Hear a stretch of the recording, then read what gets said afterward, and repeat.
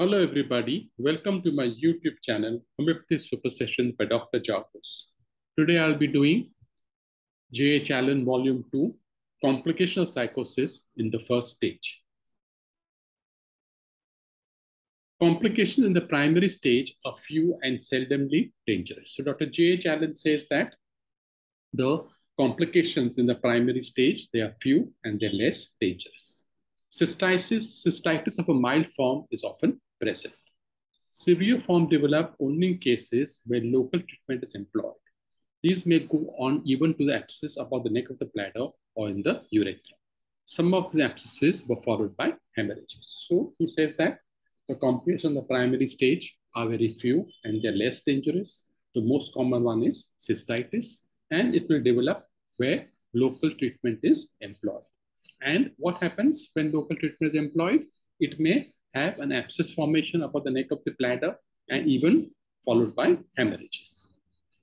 Gonorrheal otitis are seen in cases that have been tempered by the use of some local medicament. So you may also get a complication of gonorrheal otitis, especially when the case has been misused or mistreated with some local medicament. Even in the ordinary uncomplicated cases where a tubercular diathesis is present in the patient, gonorrhea is slow and difficult to eradicate from the organism. So Dr. J.H. Allen says that when the tubercular diathesis is present at the background, and even in a simple uncomplicated case, when a tubercular diathesis is present in the background, it is difficult to eradicate it from the organism. That is, the gonorrhea will be difficult to get eradicated because of the tubercular diathesis which is present in the background. If the discharge is not re-established, a cure cannot be made. So whatever suppression had taken place, the energy has to be transferred. It cannot be destroyed. As you all know, energy cannot be destroyed. Its manifestations can only be changed. So therefore, if a cure is to be made, the discharge has to be re-established. The organism may die from the morbid processes and changes dependent upon the stasis due to suppression. So in severe forms also, when suppression takes place and the discharge is not re-established, then the person may also die. Sometimes the diseases after suppression will develop secondary or tertiary symptoms at once. So Dr. J.H. Allen says that when the disease has been suppressed, immediately the secondary or the tertiary symptoms will also develop. It may take years to manifest itself in any marked degree upon the life force. So it may take years also to manifest itself. The first stage, the first great change with the psychosis produces when suppressed is to attack the blood. So the first main change is that it affects the blood when psychosis is suppressed. And it produces anemic states and conditions when it is present in a considerable degree. However, catarrhal conditions come after a while, and rheumatism, gout, and even bright disease may develop. So initially, it will attack the blood, causing anemic states. Later on, it may affect the joints, causing rheumatism, gout, or even the Bright's disease.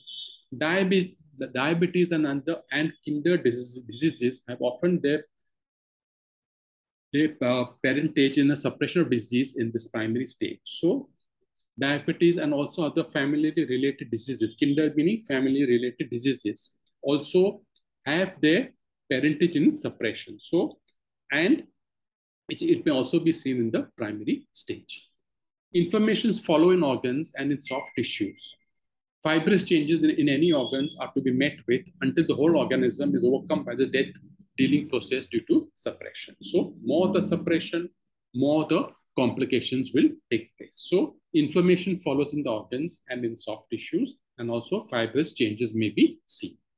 Buboes are sometimes present, as in the case of the syphilis.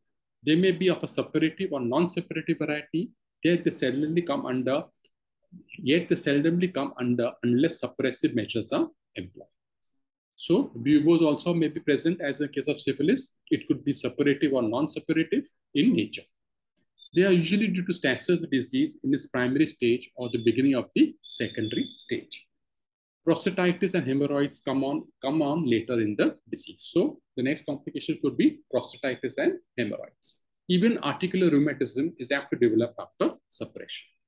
It is relieved by re-establishing of the original discharge, either from the urethra or by the return of the old suppressed leukorrhea. So when you are treating such suppressed cases or such cases wherein complication of psychosis has taken place in the primary stage, then you have to re-establish the discharge, either from the urethra or from the return of the old suppressed leukorrhea or any other discharge for the matter of fact. Now we'll take up secondary psychosis. So we have seen the complications of the primary psychosis. Now we will see the complications of the secondary psychosis. The secondary and tertiary stage bears about the same relation to the first stage of syphilis. So the secondary stage of psychosis, it has the same relation to the first stage of syphilis. When syphilis is treated homeopathically, we find but few secondary lesions and the tertiary stage is conspicuously absent. The tertiary symptoms do not develop. So he says that, Dr. J. Allen says that when syphilis is treated homeopathically, we find but a few secondary lesions and the tertiary stage is totally absent. Or there are no symptoms develop in the tertiary stage. The same thing may be said for the psychosis. So Dr. J. Allen said the same thing applies for psychosis. When treated homeopathically, there are no secondary and tertiary developments. Thus, all secondary and tertiary symptoms are a result of poor treatment. So, why do secondary and tertiary symptoms develop? They are a result of poor treatment or inadequately treated cases or cases which have been suppressed to a great degree. It becomes necessary for us to know that the disease in all stages of the development. So, for that, the physician should be knowledgeable with the different stages of the development of the disease or the development of the miasm. Each miasm has the different stage, the primary stage, secondary stage, tertiary stage. So the symptoms of these stages should be known to the physician. The transmission of the psychotic virus, the result will depend largely upon the stage in which it was transmitted. So when the psychosis is there, it will depend upon what stage the psychotic miasm is in, as a result of which the symptoms will be different from the different stages. The symptoms that follow and the disease that makes the appearance will correspond in some degree to the stage and the age of the primary infection. That is, if the virus is transmitted during the primary stage, the symptoms developed in the newly infected one will be primary symptoms, or those found in gonorrhea of the first stage. So if the virus is transmitted in the primary stage, then you will get the symptoms of the primary symptoms will develop, or those found in the first stage of gonorrhea. If the disease is transmitted in the secondary stage, there will be no primary symptoms to speak of. We must look into the mysteries of the miasm and find out whether it is SORA, syphilis, and psychosis. So if the disease is transmitted in the second stage, there will be no primary symptoms to speak of, but there will be those symptoms of the prominent miasm of either SORA, syphilis, and psychosis, which we have to look into. So this will be only known to a knowledgeable physician. We have learned from a study from this chapter in psychosis that disease or symptoms that follow infection are dependent upon the stage, age, or time of the infection. So the psychotic disease, whatever symptoms are followed, they are dependent upon the stage. So what stage of the disease the miasm is in, what is the age or the time of infection, all that will decipher the symptom of the psychotic miasm.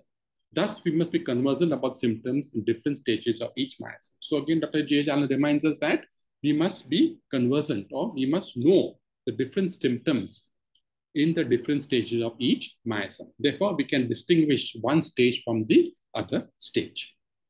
So that's all for this part. Please be stay tuned for more. Part 3 will be coming up soon. Hope you enjoyed the video. Thank you.